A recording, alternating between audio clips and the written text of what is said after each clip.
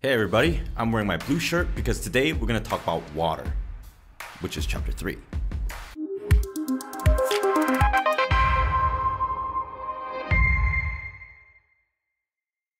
Hi everybody, my name is Mikey from Prep Academy, and today we're going to talk about chapter 3. And in a series of videos, what we're going to try to do is try to cover each chapter that's covered on the AP Biology under 10 minutes. So accounting for about 20 chapters that you need to know in AP Biology, you should be able to get through the entire curriculum, or at least the core fundamentals, within about 3 hours. And that hopefully will help you guys prepare for the exam and of course prepare for your curriculum throughout the year. So today we're going to talk about chapter 3, which is about water. So why is water so important in biology? Well, there are two main reasons. One is that our cells are primarily made up of water. It's going to be about 70 to 80% water, and all of the biological reactions that we care about in AP Biology happens within the context of water. So that's really important. And another reason is that early on, before Earth had any life, we believe that life came to be through a process called abiogenesis in some sort of an aqueous environment, probably near the hydrothermal vents in the primordial soup, as we call it. So for those reasons, we need to understand why water is so important, resulting from its structure and the properties that water has. So let's go ahead and start talking about the structure of water, because that's going to be really important in understanding exactly why water behaves the way it does. So water is a polar covalent molecule. So we need to understand what that means. So polar covalent molecule has two parts. One is covalent and the other is polar. So let's first talk about the covalent part of this. Covalently bonded molecules, as you guys probably have learned in chemistry, are molecules that are comprised of atoms which share valence electrons. And in the case of water, it has a central oxygen atom and two hydrogen atoms in a bent fashion with two pairs of electrons that are being shared between the oxygen and the hydrogen atoms. And the most important part of all this is that polarity that forms when you have a water molecule. Well, you see, the oxygen, which has a slightly greater electronegativity than hydrogen, pulls on those electrons that are being shared between the two atoms and the two atoms on either sides. And as a result, the electrons spend way more time near the oxygen atom than they do near the nucleus of those hydrogen atoms, which is essentially a proton anyway. Now, don't get me wrong, there are 10 protons and 10 electrons in the totality of the water molecule, giving water molecule a net charge of 0. But because electrons spend way more time near the oxygen atom, we say that this causes the oxygen atom side of the water molecule to have a slightly negative charge and the hydrogen sides to have a slightly positive charge. And this is what we call polarity, because the ends of these molecules are electrically different. Now, remember that in AP Biology, we don't really want to think in terms of electricity, but think more in terms of magnetism. In fact, I think there was a physicist who said that they were the same things anyway. But what do I know? I'm a biologist. So the point is, if you think about a bunch of magnets, which has the north and the south side, and you put them in a big basket and you shake them about, what's going to happen? Well, all the magnets are going to stick together, and that's exactly what happens with water molecules too. If you take a look at a diagram of water molecules and their interactions with other water molecules, you'll see that they form a very important interaction that we call hydrogen bonding. And hydrogen bonding allows water molecules to form these intermolecular attractive forces between them, which then results in one water molecule interacting with 4 water molecules, and each of those 4 water molecules interacting with other 4 water molecules. And when you have a bunch of water molecules, they all stick together. And because of this behavior of water, we say that water has this emergent quality, the emergent property that arises, or rather emergent properties that arise, and there are going to be 4 of them that you need to know for AP Biology. So let's go through those 4, and then we'll be done with this entire chapter. So number 1 is adhesion, cohesion, and surface tension. So that's actually 3, but anyway, it's all comprised into a single category in AP Biology, or at least in chapter 3 anyway. And the whole point of this is that adhesion, ad meaning to, and hesion meaning stick. So water molecule has the ability to stick to other things that are also polar or charged. So for example, if you see a morning dew forming on a blade of grass, then what's happening is that the water molecule is attracted to the slightly negative and positive components that are on the surface of that leaf. So it almost seems to defy gravity because it sticks up there without dropping to the ground. And another property that we see here is cohesion. Co meaning together, hesion meaning stick. And in this case, cohesion allows water molecules to stick together, which is why you see that meniscus when you have water in a tube, or why water seems to form bubbles or droplets when you actually have them on the surface of a table or something like that.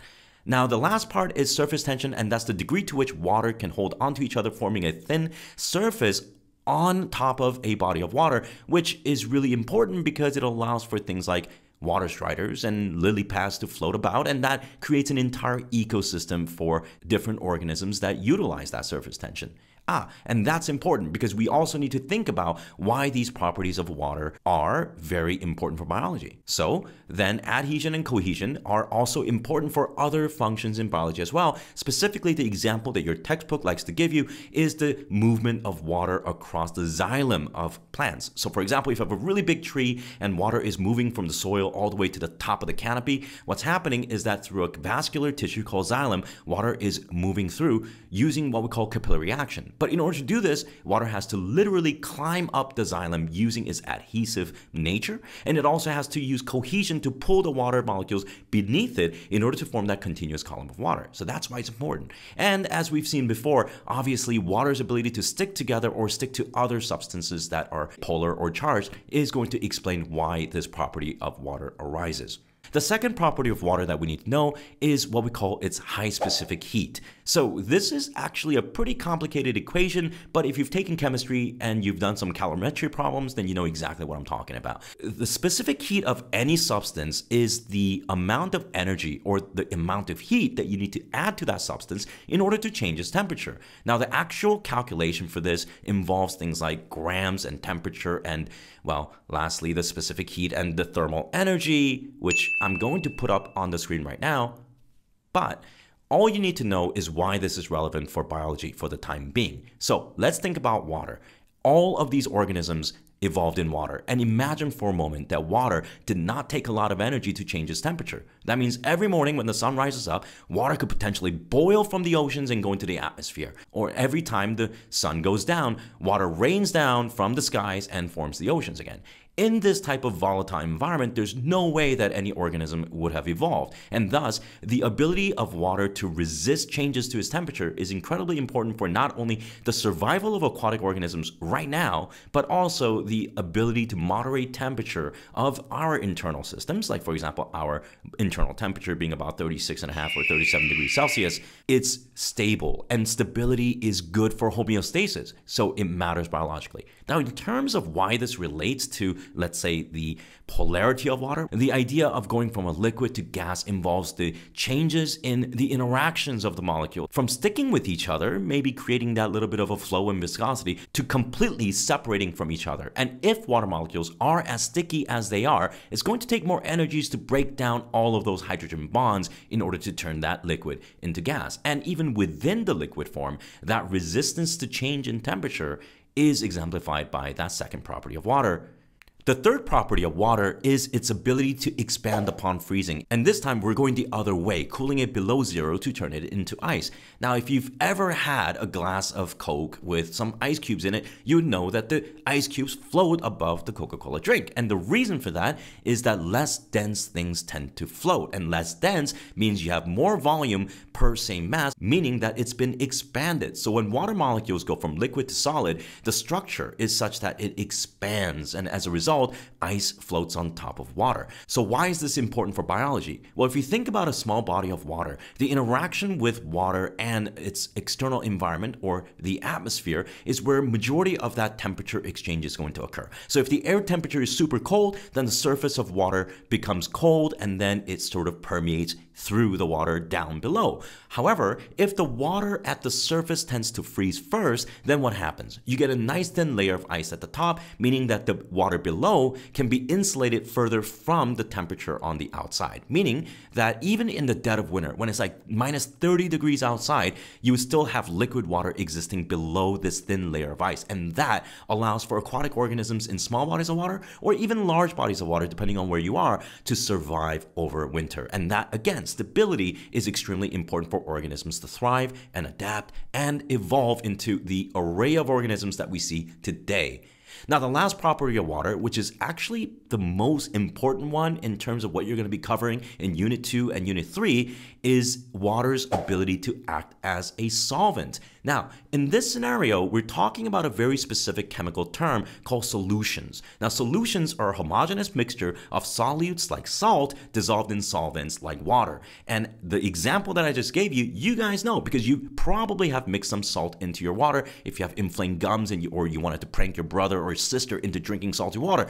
But the point is, the salt seems to disappear. Now, as you guys know, the salt is not actually disappearing. What's happening is that the salt molecules are dissolving in water. So what does that mean to dissolve? Well, dissolving means that the salt's sodium and chlorine ions dissociate from each other, and because they're farther away, you can't really see them. So how is that happening? Well, earlier today, we learned that water has a slightly negative side at the oxygen end and slightly positive sides at the hydrogen end. So when the salt crystals enter water, the slightly negative oxygen associates with the sodium ions, which are positive, and forms what we call hydration shell, and vice versa. With chlorine, the hydrogen sides, which are slightly positive, surround the chlorine ions and separate it from the sodium ions. And as a result, these move farther away from each other, seemingly disappearing to our naked eye. But it's not just ionic compounds that dissolve well in water. See, even larger substances like proteins that have any semblance of polarity about its external structure can also dissolve in water very well. So to put simply, water dissolves things that are either charged, positive or negative,